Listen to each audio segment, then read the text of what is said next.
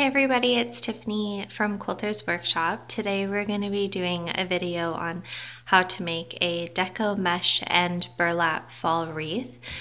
This is the first time that I've made a Decomesh wreath, and the annoying thing about this fall and every season from now on is that because we recently moved, as you may have seen in some of the more recent videos that I've been posting since the summer, we have two doors now instead of one, and I only have obviously one wreath per season. So I did have a fall grapevine style wreath from several previous falls that I've been using over and over again for many years. And I just kind of thought, since I was going to be making a new one instead of trying to match exactly what I had from before, I thought it would be fun to treat myself to a new set of wreaths. So I made this first one, and I wasn't planning on filming a video on it, but I just kind of thought that I would. Also, because I think I've mentioned before, I sometimes use these videos as little video diaries for myself. So if I was ever going to be doing one in the future and I wanted to remember how I did it, it's a good reference for me personally to have. So this is the first one, and I'm going to be making a second one that looks exactly like it, hopefully.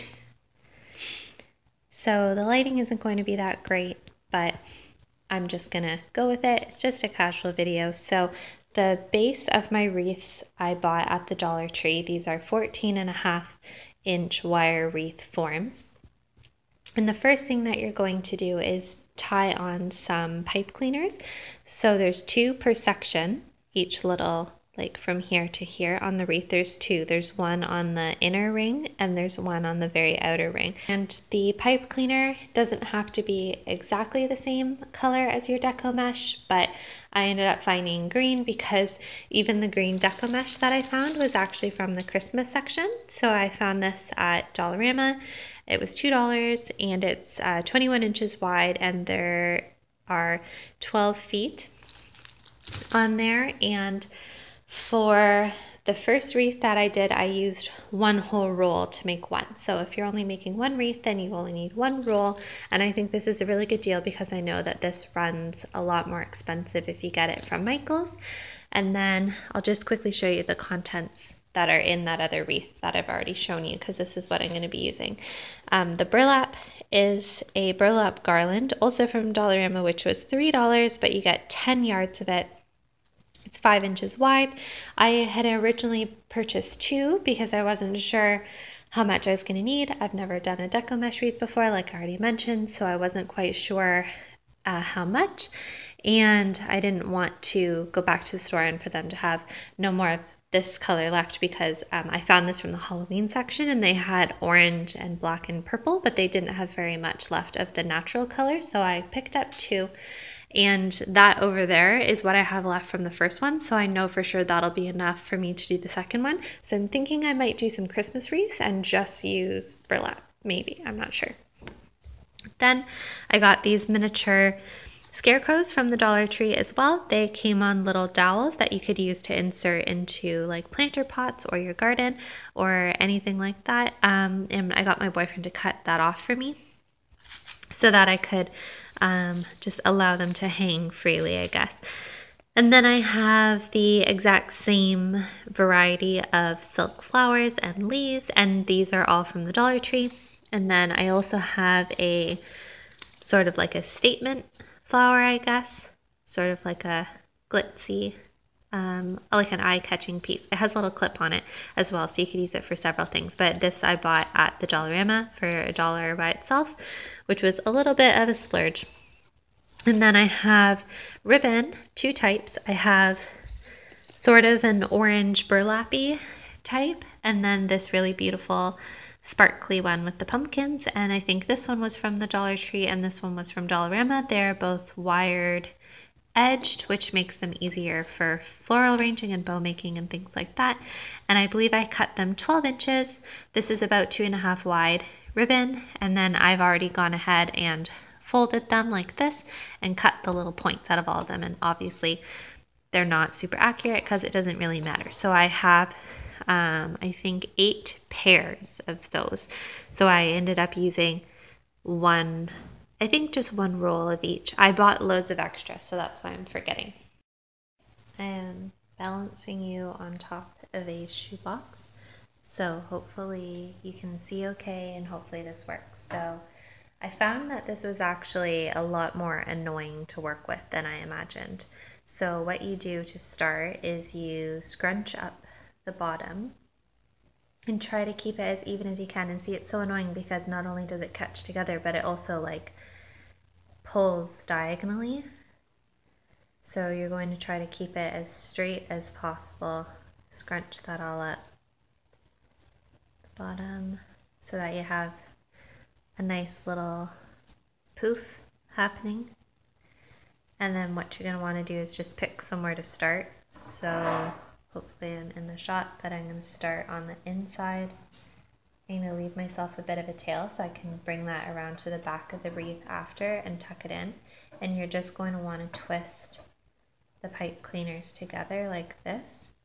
And they do look a little funny and they will stick up a lot, but they'll come in handy as you go around. Then I just unroll a good amount of that.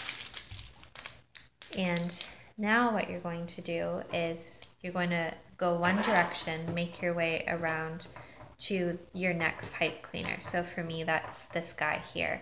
So you're going to shift your hands down the netting a certain amount. You kind of have to play with it. I guess it depends how many like bubbly loops you want, and also I suppose what size wreath form you have as well. So I'm going to go down probably about that much, I guess. And then once you're where you want it to be, you're going to just wrap the pipe cleaner around it and squish it down. Because you want those like down and up so that it helps, I guess, make it seem like the bubbles are bigger. I'm horrible at explaining this, but hopefully you get the idea. Now the good thing is that it doesn't have to be too accurate because the stuff can be sort of blended and fluffed once you're done. I feel like when I was doing the first one, and even now when I look at it, I'm kind of wondering if it looks really good or if it looks kind of tacky. So do that. Shift down, make another bubble.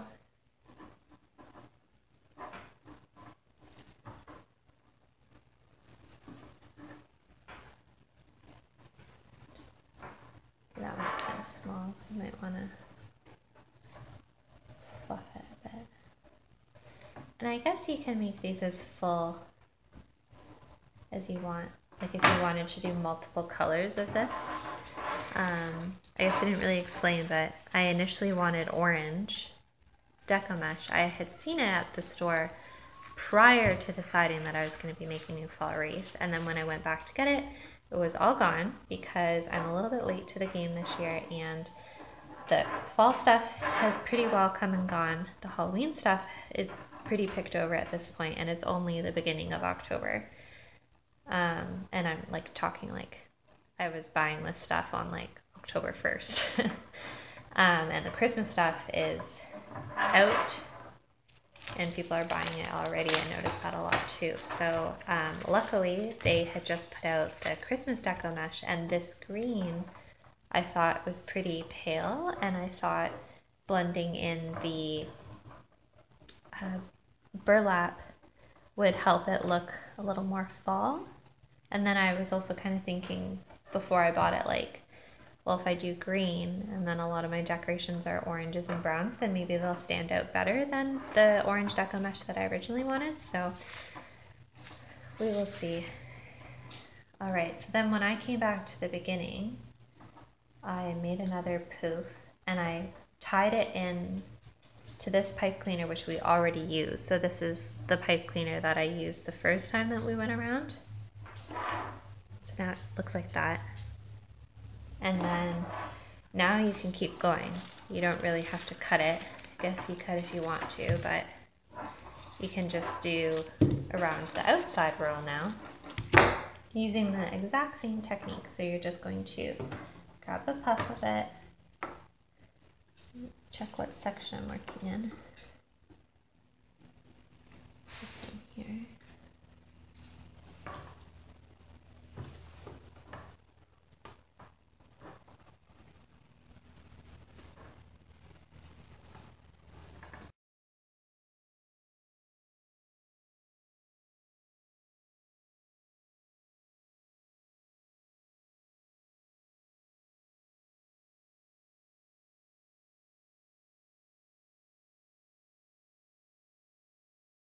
Okay, so now we're going to take half of a pipe cleaner and a pair of our ribbons. So I'm going to take one orange one and one printed one, and I'm going to fold it in half like that and feed the pipe cleaner through and scrunch this. And this part, it doesn't really matter how you do it. Give that like one twist, and then you're going to take this and now you're going to put these in the gaps that you have in your wreath. So I think I did about 8 pairs. So for example, I would shove one down in there, and then you can kind of like fluff these out as you please. I sort of did them all differently. So I've got all of them placed evenly all around. So I've got 6 pairs, not 8. I think I said 8 earlier, but 6. And once I've got it placed, I'm going to push the pipe cleaners that are holding it together down through the form. And then on the underside, I'm going to grab those ends. So it's these ones right here. And I'm going to just twist those together so that they're all secured to the base.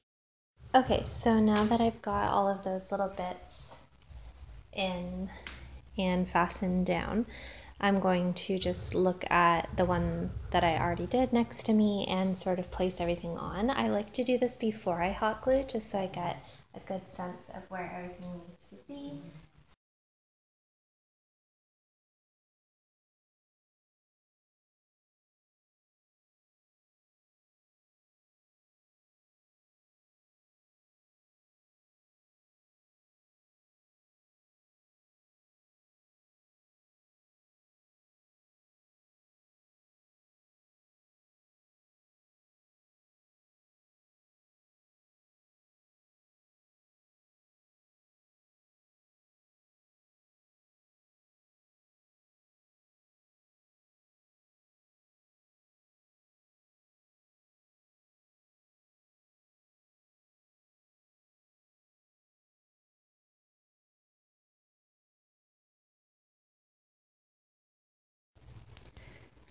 So I've got everything placed on how I think I want it, so that it looks pretty much like the mirrored image of that one. Like that's sort of what I was thinking when I was working on this one. I started to put the sunflower on the left hand side and I was going to build that same shape, but I think it will make more sense like on my doors to have the flowers on the outsides sort of mirror image each other.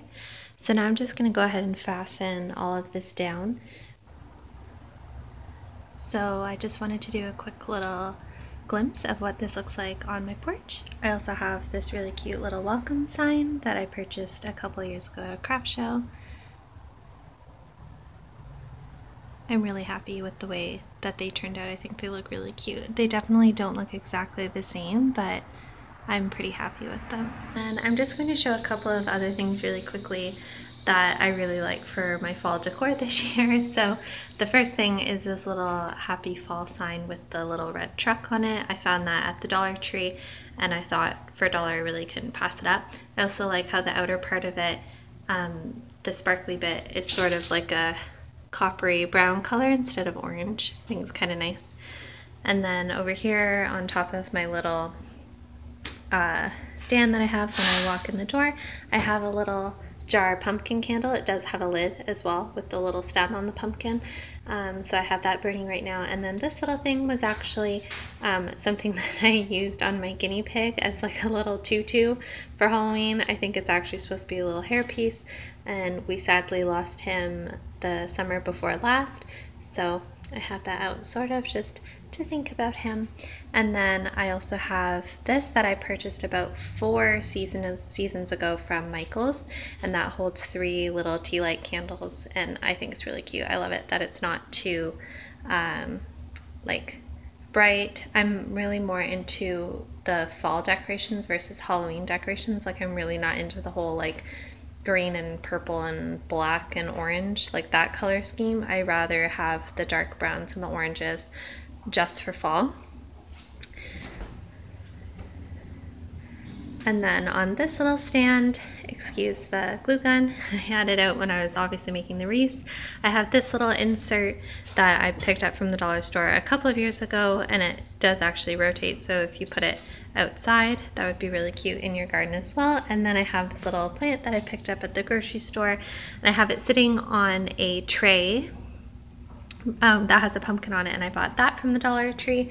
And then I have just around the pot, because it's in its original pot and I don't think it looks very pretty, but I have this little ring that has leaves on it, little fake felt leaves, and that's supposed to be, I guess, for a candle or like any type of centerpiece. And then these little leaves I thought were really good quality because they're felt, but they also have the little veins of the leaves stitched in, and I got a package of those also from the Dollar Tree. And then I made this little centerpiece and the little wooden box. Oh, it's really dark.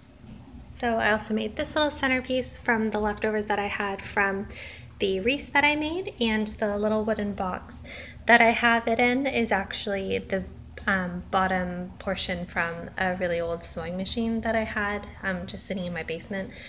Just the box on its own, not the sewing machine, but without all the stuff in it, you can see the little notches of where the sewing machine would sit, which is kind of cool. And then inside this, I have these little mason jars that came with the little rim that has the little suspension for the tea light to sit in, and I bought those all at the Dollar Tree as well.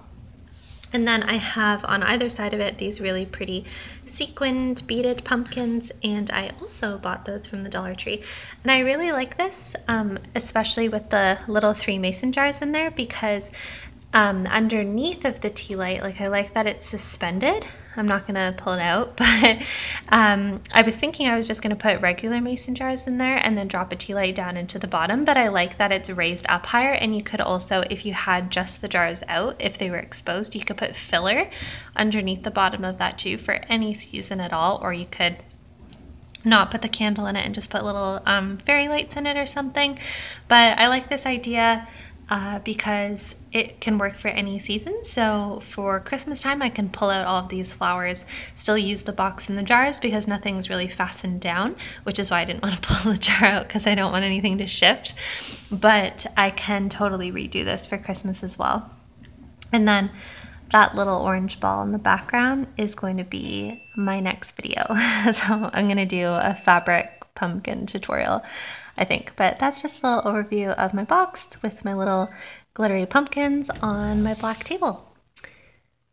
And that's it. So thank you so much for watching. Sorry that it wasn't a sewing video, but there will be a sewing video right there coming very soon.